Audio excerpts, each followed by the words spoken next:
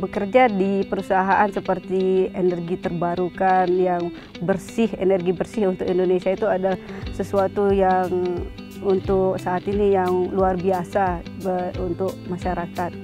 Dulu awal tahun 2018 Vena Energy mengundang peserta untuk ikut pelatihan. Di sana itu saya mendaftar karena tertarik untuk pelatihan tersebut. Karena di sana itu ada skill.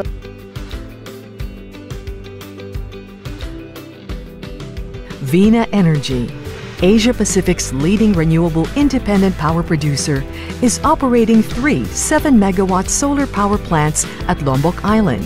These solar projects and a 21-megawatt solar power plant in Likupang, North Sulawesi are Indonesia's first ever utility-scale solar PV plants.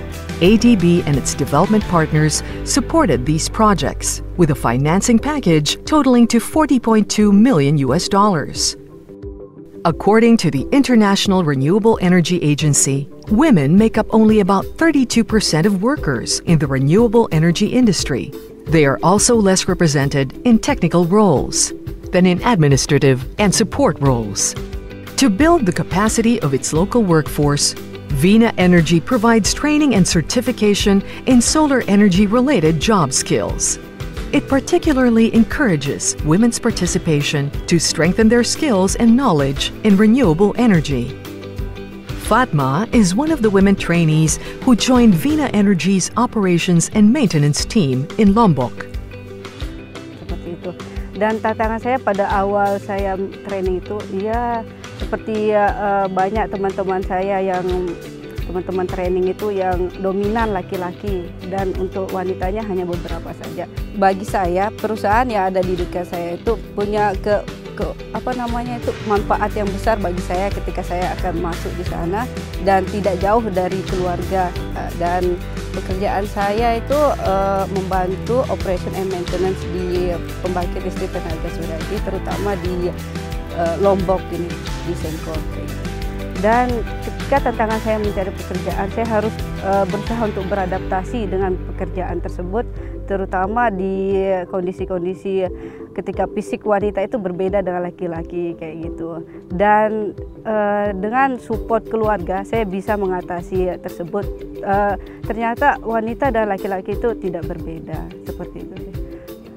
Di sini senangnya bekerja itu karena kita bekerjanya dengan teman itu secara kerjasama yang kompak kayak gitu, dan saling support, saling menghargai dan saling mendukung, yang sangat-sangat mendukung. Apalagi terutama saya sendiri wanita di sini kan, bukan untuk diejek atau kayak gimana, tapi mereka bahkan itu mensupport kita supaya kita wow semangat. Saya ingin 5 tahun ke depan itu meniti karir di Vena Energy itu untuk menjadi yang lebih baik lagi, dan mungkin saya ingin bepergian ke pembangkit listrik tenaga surya yang lain yang berada di Indonesia maupun di luar negeri. Dan keinginan saya itu saya ingin terus meningkatkan keahlian saya di bidang pembangkit listrik tenaga surya ini dan bisa berbagi dengan wanita atau perempuan-perempuan lain yang berada di luar sana. Mungkin akan banyak lagi perempuan-perempuan lain yang di luar sana yang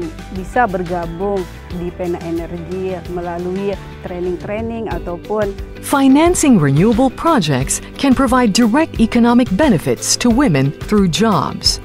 It can also improve lives by helping them start small-scale enterprises and develop their skills through training. ADB is committed to strengthen and support gender development initiatives in renewable energy projects across Asia and the Pacific. Walaupun ini bidang pekerjaan dan keahlian yang didominasi laki-laki, saya gigih mencoba untuk melakukan yang terbaik.